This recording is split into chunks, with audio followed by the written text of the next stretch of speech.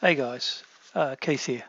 All right, so after a bit of a cautioning video the other week about how you set up your controllers and some changes that are coming up, I thought we're far enough into the development cycle of this change that it's probably ready to give you a bit of a preview of what's coming. I'm not going to put a timeline on it yet. This is a big change and it comes with a fairly significant amount of implementation risk that we might have broken something. And it's also going to be a bit of a one-way transition. Once you move to this new version, you're not going to be able to move back. And so we are going to want to make sure that it's nice and stable first. And we may even put out a kind of beta test version for those that want to try it out and are comfortable understanding how to manage their configuration and recover if things go wrong for them. So this is my current setup. It's not a very clean setup. It breaks a lot of the rules. I have some very small DDP controllers up here. These literally are 4 channels. These are actually Arduinos. And so they're very, very, very low end, and DDP, of course, is a very lightweight protocol, and so it's ideally suited for them.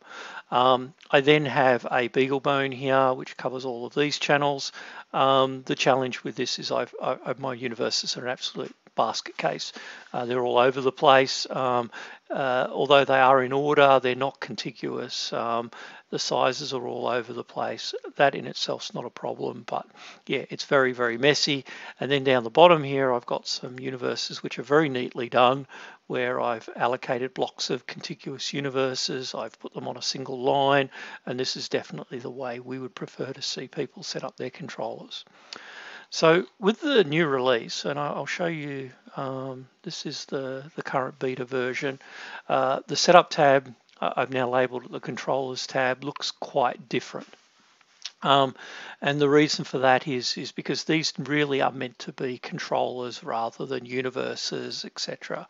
And so the concept is that you would have a single line item for each controller.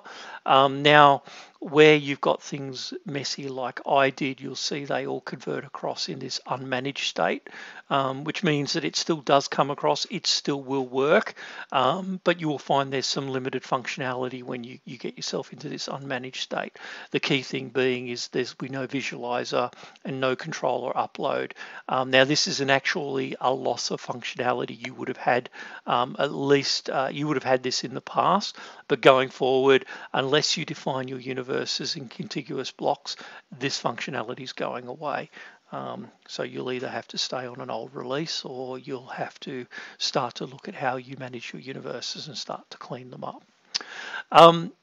The concept here, I mean, it's not enormously different. You know, each line item's a separate thing. You now have properties over here, so there's no more popping up dialog boxes and editing things, etc.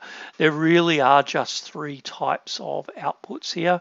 There's a USB output that you would use for any controllers where you're attaching something via a serial port on your computer. You'd use that. Ethernet's used for all of the network protocols, whether it's DDP or E131 or ArtNet or ZCPP, etc. You would add that as an Ethernet output, and the null's still here as well. And that's it. Everything else is then hidden under those types of controller types. When you click on these, you do get, when you click away, so if you hit the escape key or you click on the header here, you go back to some global properties. These things are still available in the preferences menu, but I did want to show them here as well. So things like controller synchronization, forcing your local IP, and there's now also a global FTP proxy. So if you've got a configuration where you've got your home network, Wi-Fi connected to an FTP, which is your show player, and it's the proxy into your show network, you can now just set that once here, and all the controllers will inherit that as an FTP proxy. If you want to have different FTP proxies for each controller, you then can go and set those at the individual controller levels, but this lets you set it once and have it apply across all of your controllers. Then within each one of these, you then have a set of properties, and these vary depending on the particular type of protocol here. Generally speaking, everything has a name. The name must be unique. By default, when we run the conversion, it's going to bring across the description field of the first universe or the first entry for that controller. But you should change that to be a relatively short but unique name for that controller. You can put your longer description into the description field here. IDs exist for only a handful of types, DDP, which doesn't have universes, etc. You can set an ID, and then you can use hash and that ID followed by a start channel to use the universe start channel format as a way to address into the controller. Auto size is still supported on DDP. Active just sort of turns it on or off. You'll now also have this vendor field, and this vendor field applies across all of them.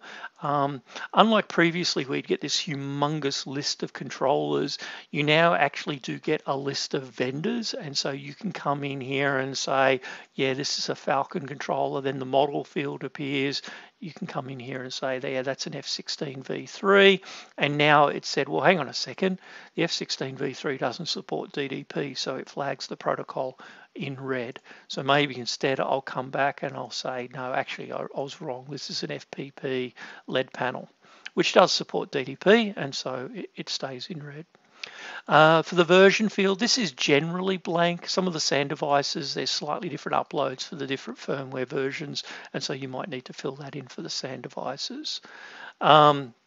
Suppressing duplicate frames, IP address, all the usual. This can be an IP address or a name which resolves on your network. The protocols here, now changing protocols is literally as simple between network protocols. This is literally as simple as clicking on one of these and it will convert it into whatever is necessary to make that work. This is where you'd put in an FTP proxy if you wanted something for specifically this controller. Like I said, if you've got a generic proxy, I suggest you set it at a higher thing. Then you can set the number of channels and other properties. Oh, sorry, channels per packet and channels. It's interesting that that's, oh yeah, I think I've set it that way. Normally that would be 14440. Anyway, sorry, 1440. Anyway, so yeah, that's a DDP. E131, if I go to one that's managed, comes down here again, you need a name and description and everything. Here it is a Falcon F16 V3, but because it's E131, it's okay. If you want to make it multicast, there's a checkbox that you can check here. There's a priority field on E131 because it does support priority. And then you say the start universe and the number of universes, and then you get this read-only field here that shows you which universes that actually means.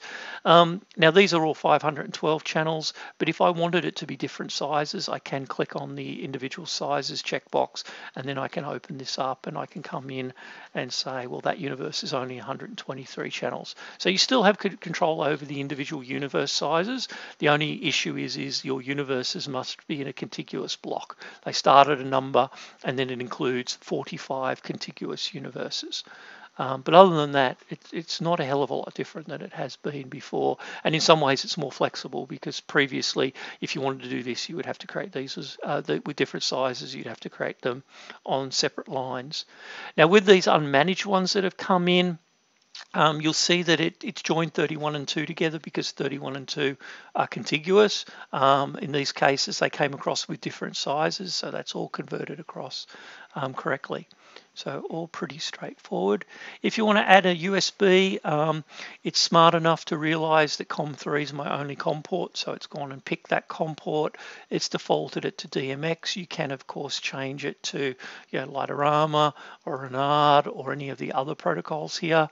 There is also the law optimized is now included in this one, and you would come down here to devices and you'd say, oh, I have 2 devices, and now you get an AC controller and you can come in and say, oh no, that's actually a Pixie 4, and maybe this one's, I don't know, maybe this is your AC controller, etc. And you can set the number of channels and all of that sort of stuff here, just like you would have been able to do with the Law Advanced. Now, I've still got Gil looking over this to make sure that it's all correct, but that's basically where that's going.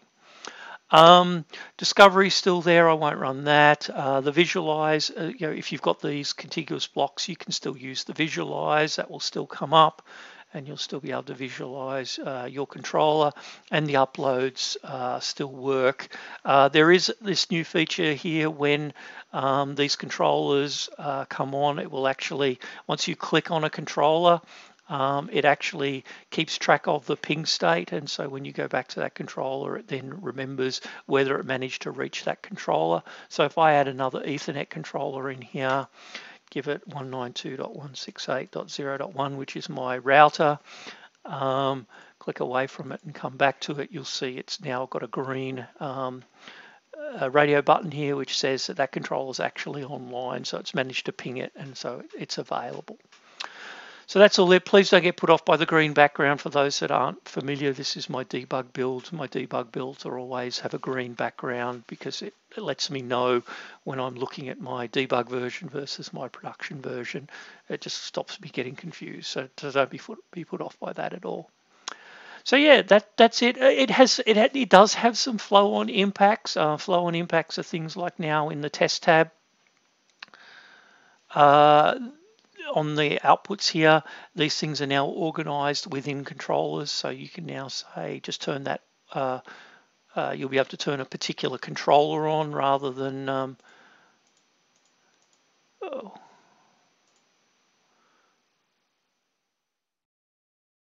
okay.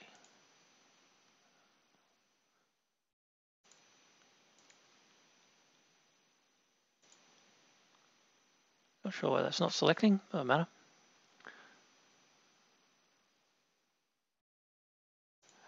All right, so yeah, you can do that sort of stuff. It also changes a little bit things on the layout, so it runs a little bit slowly because it's a debug build. So now when you come up to here and see the tooltips on a controller, things are slightly different. It now has the type of controller, the name of the controller, etc. So a few little different attributes in here. In the start channel world, the old start channel format, which was output number and start channel, has gone away. There is no such thing as that as a start channel format anymore. And in fact, if you look at